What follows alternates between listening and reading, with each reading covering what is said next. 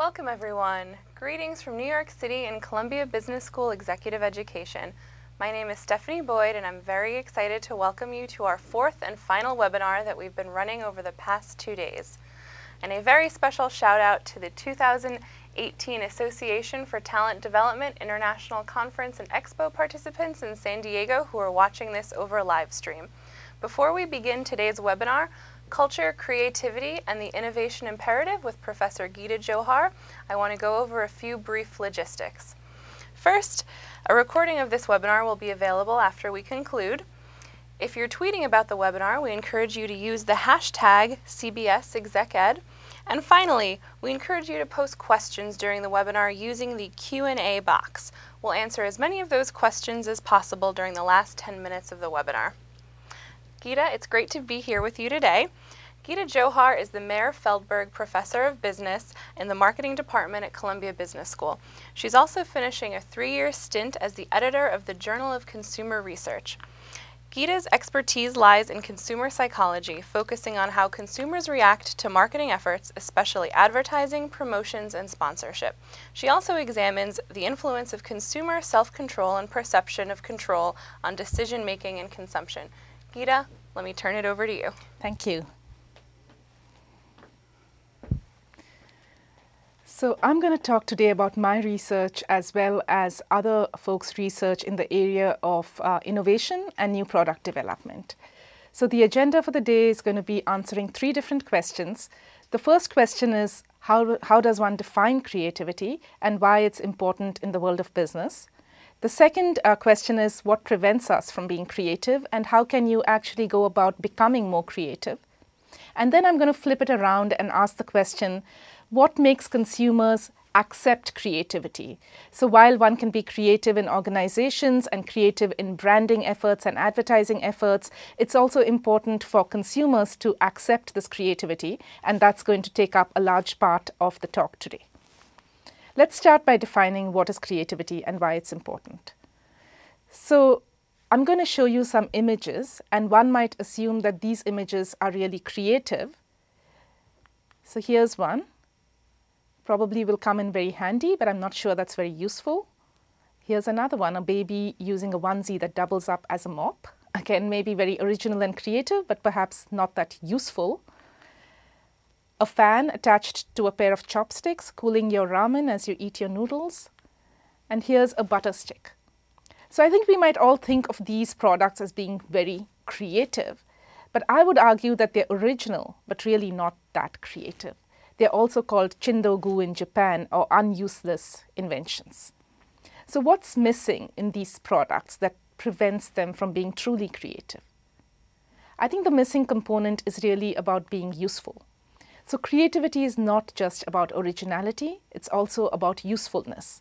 So a definition of creativity that I like is that creativity is a process of developing and expressing novel ideas for solving problems or satisfying needs. This definition is particularly important, I would say, in the world of business. So creative is novel and useful. Let's think about why we care about novelty and usefulness in the world of business. 80% of manufacturing and marketing costs are locked in the fuzzy front end of new product development. We also know that most new products fail. So anything we could do to improve this front end of the new product development process is going to help us to be successful in the marketplace. In fact, surveys of CEOs across the world reiterate the point that creativity and innovation are really key to managing the complexities and competitiveness of today's business. In fact, firms need to discover more innovative ways of managing their organization structure, finances, people, as well as strategy. So creativity even goes beyond the new product development process. And yet, when you ask people whether they feel creative, most people tell you they don't, and they're not really creative. So part of what I want to talk about today is how you can actually go about cultivating creativities. So CEOs don't believe that their organizations are creative, and yet across the world, people are telling us that creativity is the key to driving economic growth. 80% of people all over the world, 85% in the US, 76% in Japan, everyone agrees creativity is really important. Yet when you ask the question, are you living up to your creative potential? Most people, again, upwards of 60, 70, 80% of people all over the world tell you that they don't believe they're living up to their creative potential. So what's really going on here, and how does one go about cultivating creativity? So that's what I want to switch to next, is this notion of how do we go about becoming more creative. Most of us go around telling ourselves either we are or are not creative people. And we tend to think creativity is a gift or a trait that we either have or don't have. I would argue that much like most other talents in life, nothing is a gift given to us. It's how we work with ourselves and how we develop these gifts that really matters. In fact, if we think about creativity, we can think about a notion where people all are endowed with some level of creativity, but can increase it or decrease it depending on how they respond to everyday events. So perhaps a definition of the traits, the core traits of creativity, can help us think through how to better nurture these abilities. So the core traits, that's the curiosity, the C, openness to experience, the O, risk tolerance, the R, and energy, the E, those core traits are those that we need to really develop in order to become more creative in our everyday lives. Often what's done is we measure these traits, so we measure a person's curiosity or openness to experience and decide are they or are they not creative. I would flip that around and argue that you need to think through how these traits are defined and then try to cultivate those traits in yourself. Let me start by defining what curiosity is. So curiosity can be defined as a drive or a need or a motivation to know. So for example, some items on this curiosity scale. I enjoy learning about subjects that are unfamiliar. When I see a complicated piece of machinery, I like to ask someone how it works. I find it fascinating to learn new information. All of these questions tap into a trait or a level of curiosity. But I would argue that once we know what it takes to become curious, we can cultivate these traits in ourselves. Liking and listening to unusual kinds of music, for example. Let's go to the second trait, openness to experience. Openness to experience can be defined as being imaginative, being independent, and having a preference for variety. So how do we develop this trait? Some of the measures of this trait include items such as I have a very active imagination, aesthetic and artistic concerns are important to me, and without strong emotions, life would be interesting. I think it's interesting to learn, develop new hobbies, and so on. Again, once we understand what it means to be open to experiences, we could actually try to cultivate these traits in ourselves. The third R of the core traits is risk tolerance or attitudes towards risk. And here it's about how we deal with uncertainty. Admitting that your tastes are different from those of your friends means you're more tolerant of uncertainty and risk, and you're not always looking for the sure path.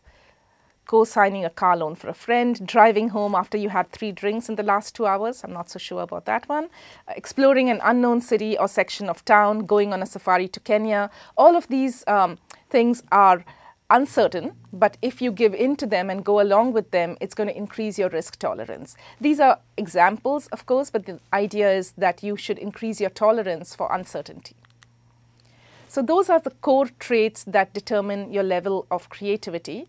I want to now switch around and think about how, as marketers, we can get consumers to be more accepting of creative products and services. So how do you increase acceptance of creative ideas? We all know that there are many, many barriers to adoption, and these are often psychological barriers rather than functional barriers, meaning that a new product might have many attributes and benefits that a consumer truly values, but whether or not they adopt the new product is a question of how they feel towards the product psychologically. So in my own research, I look at these psychological barriers to adoption. So we know that 40 to 90% across different categories, most new products fail. Here are 3 spectacular examples. One, the Segway scooter, which everyone thought would revolutionize the world of transportation, and that didn't really happen. Web van, maybe a product launched before its time. Online deliveries in 2001, and that was a big failure as well, maybe a product that was launched before its time.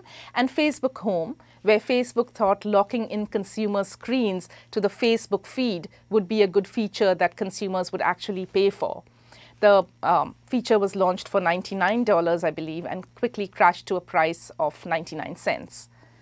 And here one could argue that Facebook had it wrong, or we could also think about the reasons why consumers didn't want their screens to be locked to the Facebook homepage.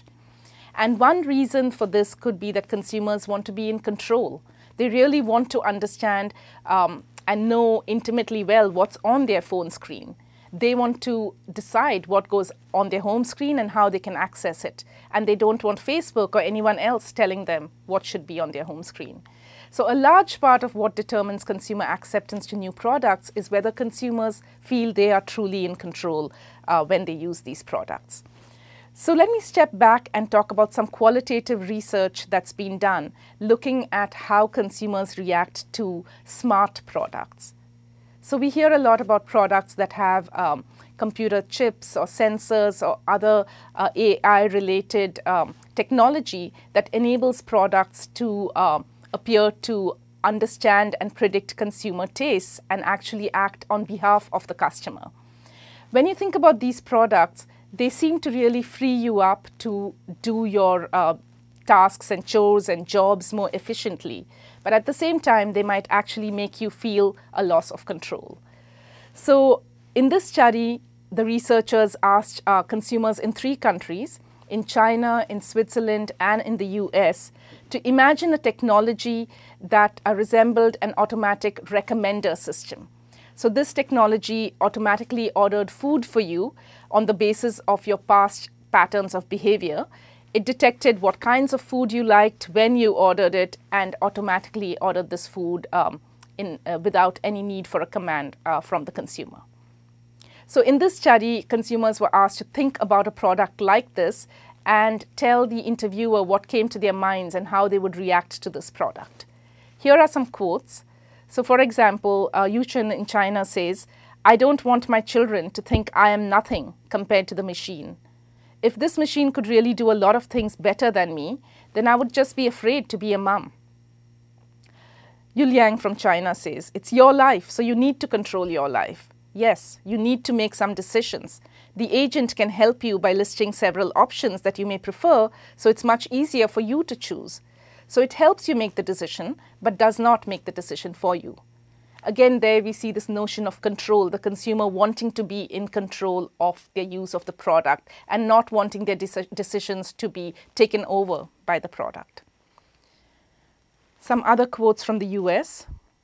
"I think it's the disconnection with the producers. So part of going to the farmer's market or a butcher or any of that is interacting with the people whose craft it is to cut up the meat.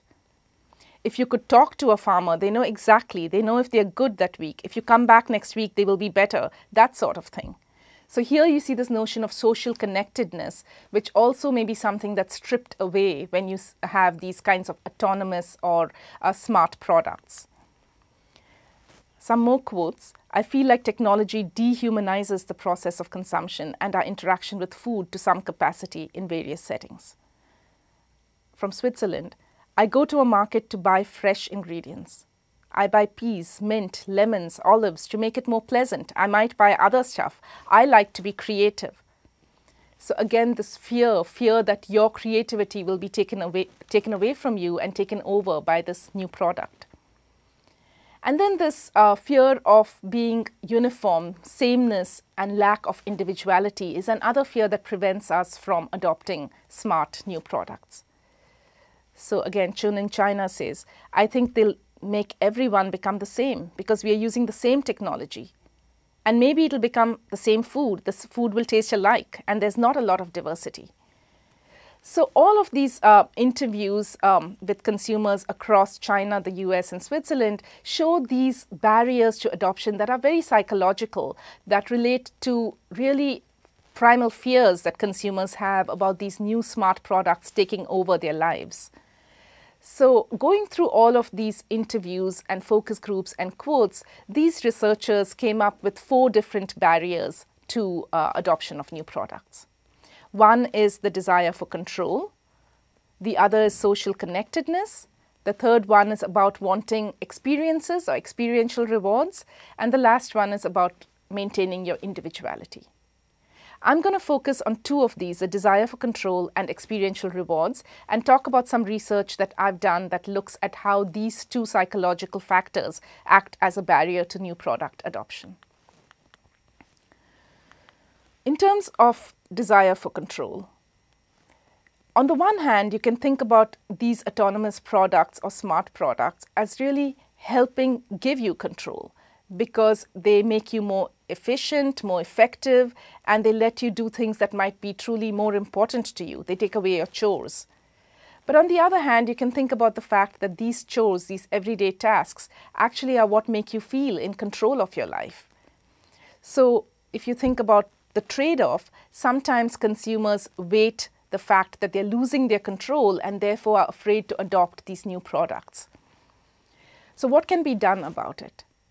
In this research that was done a couple of years ago, what these researchers found is if you design the new product in such a way that it makes you believe you're in control by giving you the option to actually give the command to that autonomous product rather than the autonomous product making decisions on your behalf. So it may not be true control, it's an illusion of control, but even such an illusion of control was found to actually increase adoption intentions for autonomous products. Now, going back to this notion that all of us are different, some of us might already be more open to new products. In that case, this doesn't matter. This notion of empowerment to the consumer doesn't matter. But for a majority of people who may not feel so empowered in their everyday lives, giving them the control to turn off or turn on these features in an autonomous product can actually increase their adoption. In research that I've done, along with my co-authors Shiri Melamud and Ali Rad, we found a similar notion at play even for really mundane products. So leave alone the smart products, even in everyday products like potato chips, what we find is people are more likely to stick to the tried and true flavors if they want to have more control over their lives. So people high in desire for control were less likely to choose these more fancy new types of potato chips. We also looked at other product categories like watches in this case, and rather than a design intervention, we thought of a message intervention that could help increase adoption of these types of new products. So in this message, we either told people that this is a new approach to time, or we told people take control of your time. And what we find is people who are high in desire for control are actually able to overcome this desire and adopt new products when they're told that this new product helps them to take control of their time. So you see that in this graph, that actually this control frame helps people to adopt new products. We also did this research in India and China, and across the world, across different cultures, people have different desires for control. So in China, it turns out that culturally, the desire for control is lower than in the US and in India. And one can think of many reasons for that, but we find this to be a consistent pattern. And so in India, for example, adoption of new products is likely to be slower than in China. And what we found is if we provide this kind of control-taking frame to people in India, it actually helps them to overcome that barrier to new product adoption. And they're more likely to then adopt these new products. And interestingly, this control-taking frame does not depress the new product adoption among people who don't have this need for control. So it seems like it could be a win-win solution. Lastly, let me talk about the last factor that could be a barrier for adoption, experiential rewards or meaningfulness. So let's think about smart products again. They take away all these mundane chores from our lives, but maybe these very mundane aspects of our lives actually also do give our lives meaning. In fact, there's research that suggests that people get meaning from cooking, from cleaning, from taking care of kids. And as you can see in this chart, these activities don't make them necessarily happy. And definitely in the moment, cleaning I don't think would make one happy. But what it does is it gives you a sense of accomplishment, which adds to the meaning in your life. And you can see in this graph here that the research that we're doing kind of bears out this notion that people don't choose autonomous or smart products if they want meaning in their life. So if you feel lack of meaning in your life, then you're less likely to adopt smart products. We also see this in this graph where people are asked to select either manual cooking tools or the more automated cooking tool. And we find again that people who perceive a lack of meaning in their life are less likely to choose the more autonomous product. Finally, what we find is using either an autonomous product or a more manual product also imparts meaning to your life. So after using these products, we then asked consumers, how much meaning do you perceive in your life, either in your cooking or in your everyday life? And once again, we find that people who use the autonomous product or simulate using this autonomous product feel that their life is somehow less meaningful. So to summarize, I think this research shows us that doing these kinds of in-depth interviews and focus groups can really bring about some insights about what are the barriers to new product adoption. We can talk about creativity on the side of the firm, but it's also important to think about how to enable people to be accepting of creativity. And desire for control as well as meaningfulness are two personality variables that I'm very interested in studying from that aspect. Now I think I'm open to taking any of your questions. Great. Thank you, Professor, for a really thought-provoking presentation. And it's good to know that next time I vacuum, I will be imparting meaning into myself. So we've had a couple questions come through. This one's from Leonardo. Even though CEOs recognize that innovation could unlock revenue potential and aggressive cost reduction, most companies seem to fail to implement a worldwide strong innovation program. What is the biggest barrier to that? That's a great question. And I think the CEOs that I've talked to, as well as the CMOs, and also all the research shows that there is that recognition, as you suggest. I think it's just hard to drive change in organizations. I think there's a lot of resistance to programs. So even though you might have a label and a program that's called innovation program, it's not easy to actually use such a program to bring about innovative thinking, because it's very easy for people to fall back into tried and true methods. I think there are techniques one can use, not something I can go into in a quick response to the question, but I think that's a really great observation.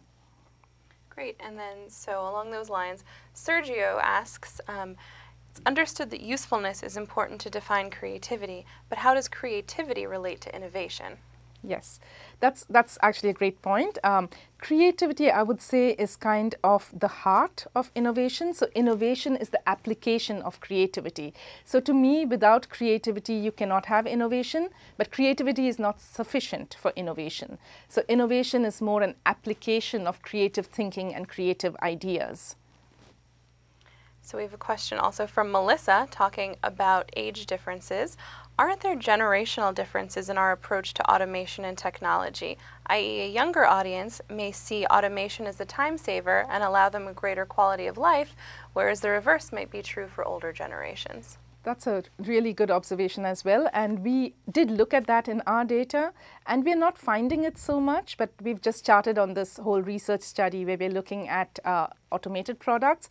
So far, I haven't found consistent differences in terms of age, in terms of whether or not people want to adopt the autonomous products. And desire for control and search for meaning are fairly universal. So although I think there are other aspects of autonomous products, like the fact that you're more used to technology and more open to technology, in that sense, younger people might be more open to it. But in terms of meaningfulness and desire for control, I think that's fairly universal. Great. And so we have a couple questions on kind of some emerging trends that we've seen. So this is from Garcia. He notes that self-driving cars could be perceived as dangerous given the recent accidents and the news about them. Can this early perception be overcome? That's really a great point. I think right now that's what we've heard about with the accident with Uber. It is a problem, and I think early on, as we've seen with some of these new products that fail, early on, if there is a problem, public perception is set in a certain way, and if that's the case, then what we're going to find is adoption of this new technology isn't going to be very quick to take off. I think it's hard to change people's perceptions of a product once they're set very early on. So I think that's going to be a long process. Great. And another kind of on-trend topic that people think about is mindfulness. And how does that relate to the concept of meaning and some of the issues you've discussed? Yes, so mindfulness is a technique, of course, to create more meaning in your lives, to be in the present, to be very much rooted in the moment. And these techniques can increase your perceived meaning, which means you're going to be less likely to be looking for meaning outside of that. So when you feel you have enough control or have enough meaning in your life, then your desire for it gets suppressed, which might mean that you're actually more open to adopting some of these products. Great. So switching gears, we have a couple questions that relate to different segments of industry. So Regina asks, do the same concepts, are they applicable to products? The same concepts that are applicable to products, do they also apply to services? I would say so. I haven't really talked about services as much, but the underlying barriers to adoption remain the same. So whether it's giving up control to a product or giving up control to a service, I think you're going to feel the same way if the service or the product seems to be taking over aspects of your life. And then also along those lines, this is from Jonathan, to what extent do the research findings apply to B2B? Yes, we haven't really looked at B2B as much. I would say that people making decisions in the B2B space are also human beings. So to the extent that they are also subject to the desire for control and to the search for meaning, the decisions would be made in a similar way.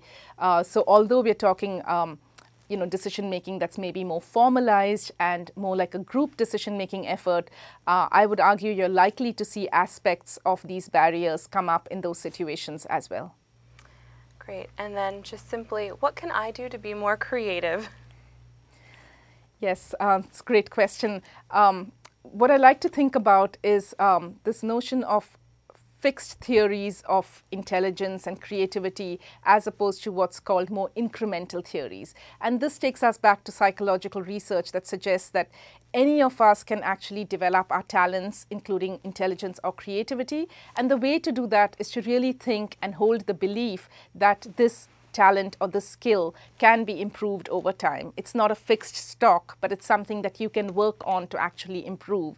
And so rather than giving up when you can't come up with creative ideas and solutions, to persist and keep trying and coming up with other ways to do things will actually help you to become more creative. And that is something I know I try to do when I hit a brick wall with some of the research that I'm doing. Great. Well, that was a great final question and inspiration for others as they think about their creative path. So thank you, Professor Johar, for a great presentation, and thank you all for your insightful questions. Please give us comments and feedback, and we look forward to hearing from you soon.